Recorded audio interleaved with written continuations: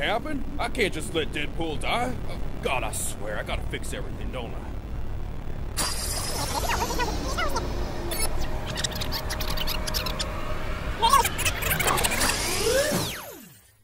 What just happened? Where'd Deadpool go?